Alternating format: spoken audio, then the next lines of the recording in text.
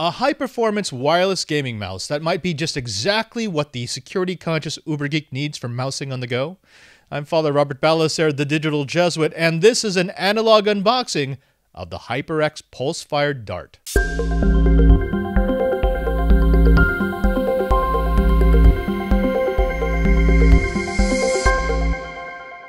Greetings, Uber Geeks. I've got a quickie of something that I brought back from CES 2020 in Las Vegas.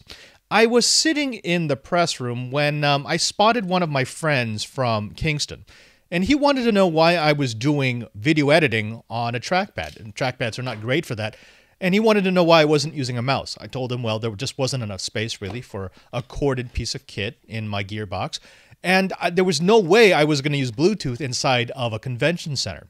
So he smiled, and then he slid this to me. This is the HyperX Pulsefire Dart. It's a wireless gaming mouse, RGB of course, but using 2.4 gigahertz non-Bluetooth RF and a USB dongle. So I get the benefits of Bluetooth, but it doesn't have the glaring security holes that I'm going to be getting if I used a Bluetooth setup. Actually, it's even better than Bluetooth because it's not prone to the intermittent dropouts and occasional glitching that unfortunately has become synonymous with Bluetooth devices.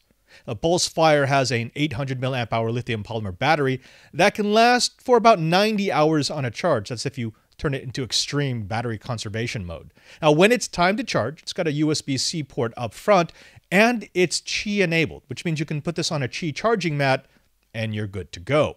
Now, of course, if that's all it would be plenty good. I haven't had a really good wireless mouse in years, not since some of my old Logitech ones, and this just feels good. It's got that quality that I'm looking for. My fingers just naturally go to where they're supposed to be. It's got this smooth contour. It's got a leatherette finish with dimples to keep your fingers in the right places. And it's just got the right weight. Of course, it's a gaming mouse, which means you also get a few quality gaming touches. It starts with the 6 programmable buttons, each using Omron switches with a smooth click. The left and right mouse buttons are actually split design. What that means is it's not one button, but 2. If you click the top, the front of the button, you get 1 click. If you click the back of the button, you get another. If you're a gamer, you know how good that is because you get not just the 2 buttons here on the side, but you get the ability to quickly rock and back and forth for your mouse clicks. That's something that, well, it can be invaluable. It's the difference between getting a frag and getting fragged.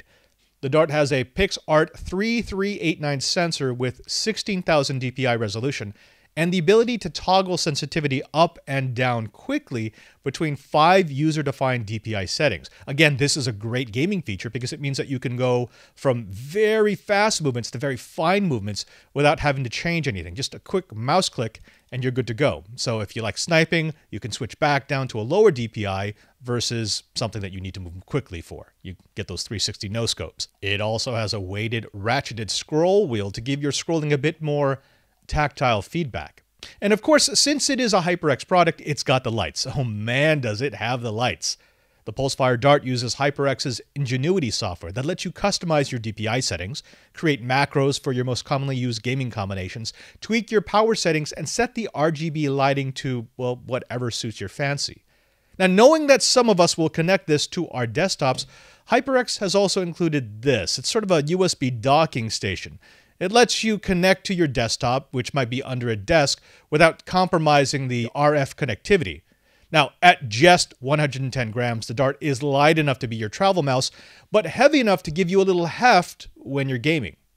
This probably isn't going to get its own in-depth review, but it's definitely a well-made product, and I expect that you'll see it when I start doing gaming gear roundups. If you enjoyed this video, if this is a product that you think maybe you might want to give a go, please give this video a like and share it with your friends. If you really want to support this channel, ring the bell to subscribe and you'll never miss any Uber Geek goodness. This channel only grows with you, and I'm counting on you.